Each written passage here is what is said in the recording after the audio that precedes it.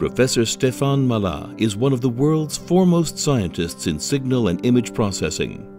His fundamental contributions to the development of the wavelet theory led to a revolution in signal processing. Since 2008, he has been investigating the mathematical properties of learning algorithms and deep neural networks. Professor Mallat currently holds the Data Sciences Chair at the esteemed Collège de France.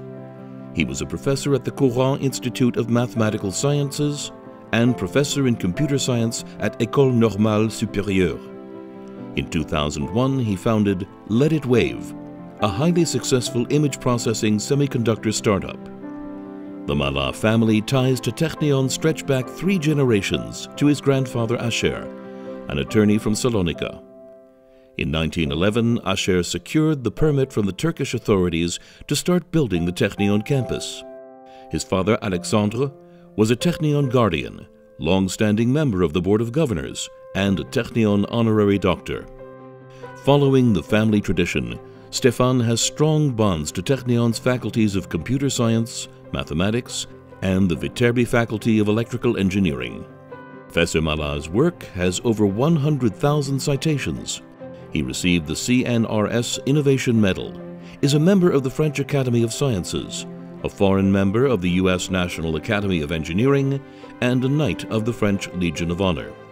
The Technion represents for us a family story across 3 generations. It began with my grandfather, Asher Mallat, who studied in Istanbul and was involved politically in the Young Turk movement. And after the revolution in 1908, he had a close connection with the direction of the movement and was therefore able to intervene for the Jewish community as a lawyer. So when the project of the Technion was rejected by the Ottoman authorities in Palestine, he was able in Istanbul to reverse the decision and obtain the right to build the Technion. He then, with his family, immigrated in 1934 to Palestine. So he sent, at the time, my father to France to study.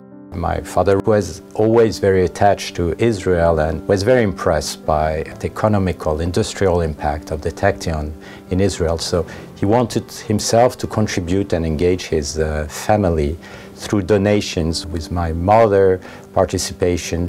And the 3rd generation followed yet another path, a scientific path. My brother, sister, and myself, we are also engaged with the Technion.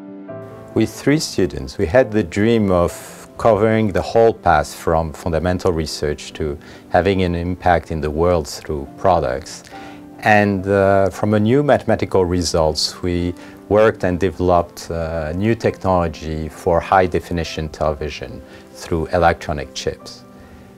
Now, strangely enough, this brought me back to the Technion because I met the head of an ex-Technion startup, Zoran, with whom we discussed about the Technion, and they realized that, in fact, they needed our technology, so they ended up buying our company, Let It Waves, and that was a major impact of the Technion in my own life.